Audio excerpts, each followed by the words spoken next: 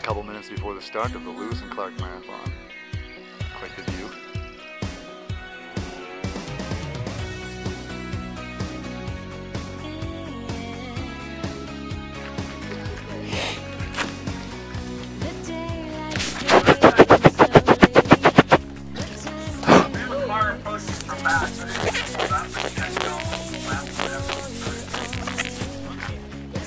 Alright, good luck, you guys. Have fun.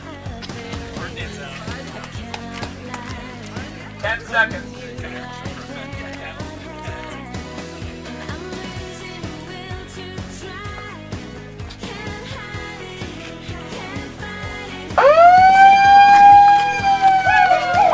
we go.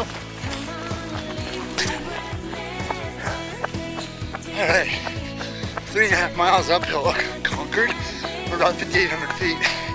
Whew, it's like it's some wind here. We're about 6 miles of downhill. Hope to regain a little bit of what I lost.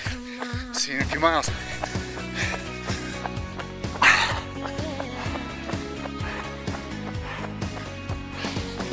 This is not the marathon if you want to run alone. That's behind me, and that's in front of me. But look at that freaking view.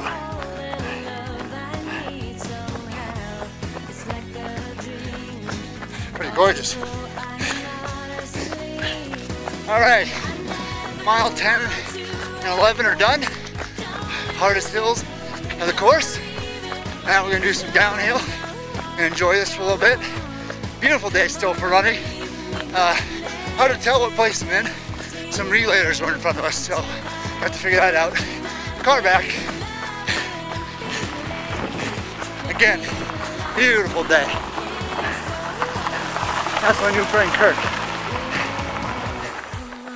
The highs and lows of a marathon are amazing.